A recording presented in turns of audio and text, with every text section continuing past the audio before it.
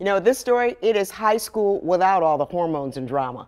Goodwill Industries of Chesapeake is opening a free school for adults without a high school diploma. According to Goodwill, 80,000 adults in the Baltimore area don't have one and earn about 70% less income than those that do. At the new Excel Center in downtown Baltimore, they can complete an 8-week program to earn a state-issued diploma. Goodwill says it's all about boosting Baltimore's economy. Baltimore needs jobs. This is the answer to helping people fill jobs.